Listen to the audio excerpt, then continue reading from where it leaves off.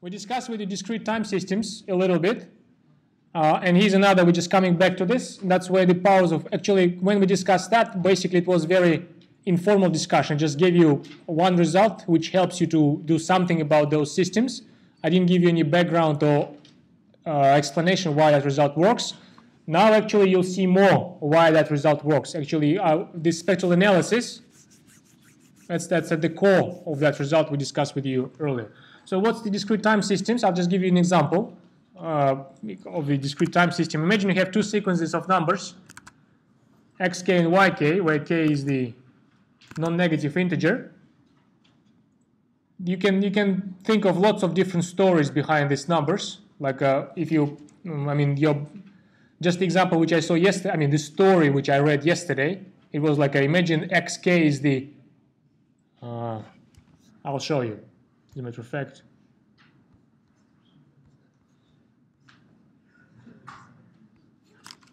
It's in the lecture notes of Jonathan Kress. If you're following my uploads, there's a section here which is called 2010 lecture notes, and it was, I think, in the lecture 20. I think it's here in the lecture 21. Beg your pardon? It will amuse you. That's why I'm showing you this. Too many pages here. Here. You can think of this. You can use this interpretation. You see? So you can think of one sequence of numbers as the defense expenditures of hobbits in year K, and the other one defense expenditure of orcs in the year K. All right? You can, like I said, you can think of lots of different backgrounds. How you can interpret this sequence of numbers. All right? The important thing is, from a mathematical point of view, the important thing is that it often happens when you have these numbers from some case you study or from some experiment you investigating. Important thing is you can produce relations between the numbers in the next year and the numbers in the current year. For instance, if you think of these expenditures, you may think that the x in the next year, the expenditure will be 30% of the expenditure on hobbits in the year K, and 50% of the expenditure on the hobbits on orcs in year K, and the second one has a relation like this, negative 60%, which doesn't make much sense in the story with hobbits and orcs, but still it can be true for some other models. Okay? So it often happens that when you describe some system which evolves with time, discrete time or continuous time. Continuous time we're going to discuss on Tuesday. This time we discuss discrete time. When you have a model which evolves with time, normally you can predict the next state of a model in terms of the current state. That's what's happening here. And normally what you want to achieve, you want to say, imagine I start my model with some initial conditions, like this, for instance. How can I predict what would be the state of my model after some fixed number of times, after some fixed number of cycles? That's very typical in many applications. That's why we call it discrete time system. The system evolves with time, and you have to predict it in some future state given on the current state. That's why the power of matrices, believe it or not, are of great help. Because what you can do is this. You can introduce a vector quantity, which will just combine both of your x and y, numerical quantities like this. You can introduce a matrix. This time it will be the matrix with the first row of these coefficients and the second row of these coefficients. And then you can say that this recursive relation of the state of your model in the k plus 1 year in terms of the state of the model in the kth year is simply this relation. Simple this one single matrix identity. And the initial conditions, they transform into the vector initial condition like this. So if you want to predict the state of your model in the future year, all you do this. the state of the model in the kth year, it's a b times the state of the model in the k take 1 year, which in turn, b squared times the state of the model in k take 2 year. And that will be b cubed in terms of the k take 3 year.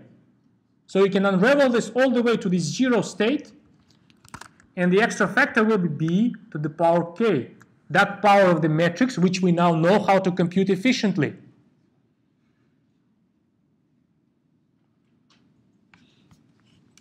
So it will be just like this. You see, just one line solves the whole problem. Now I can predict what will be the state of my model in the kth year, like this.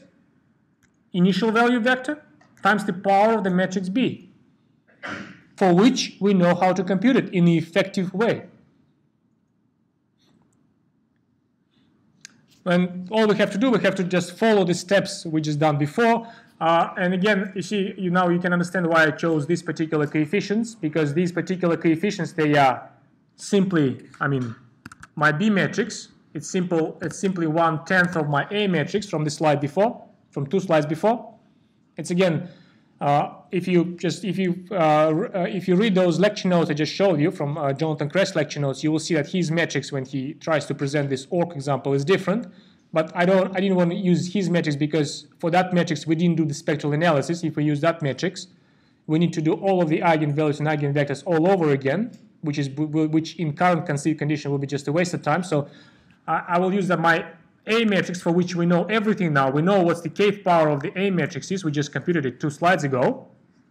And therefore, A is diagonalizable. I'm just copying things from my slide before with the choice of D like this and the choice of P like this, and choice of the P inverse like this. So if I want to compute this right-hand side, I just make this observation.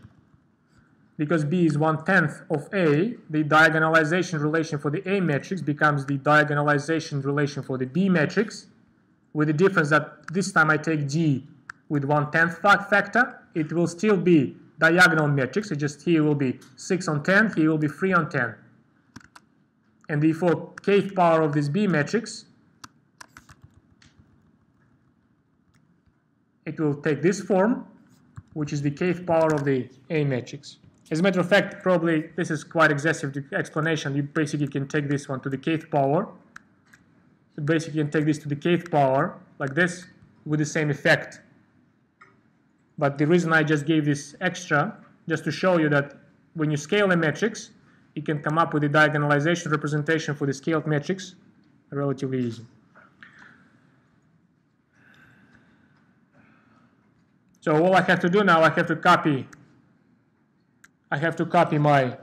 the formula we have established for the power of this particular A matrix from the slide before. Here's a formula. It's a lengthy one, but you have it on your notes. If I use this formula with extra 10 to the negative k factor, and with this vector here on the right hand side, that will give me the state of my model in the kth year. Here it is. My xk vector is 109 from here, 10 to the negative k from here, 100 is just a common factor across this vector, and then I multiply this matrix by the vector 1 and 1, which means I have to sum up these 2 terms and I have to sum up these 2 terms. So the vector will be this vector. 11 3k's, negative 5, negative 6k, and 9, negative 6k.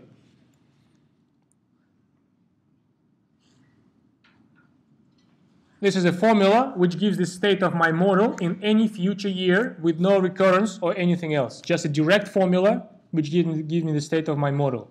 You can split it now, of course. You can split it into xk part and yk part, because originally the model was numerical model. If you split your model, xk will take this form, and yk will take this form. And it's a complete solution to this discrete system model. Is something wrong? Should I let what? This 11 The 11 came up when I... Oh, yeah. Just wait a sec. We just add these two together. It's 5. No, wait a sec. It's 5 plus 9. Ah, yeah. That's right. It is a typo here. 14.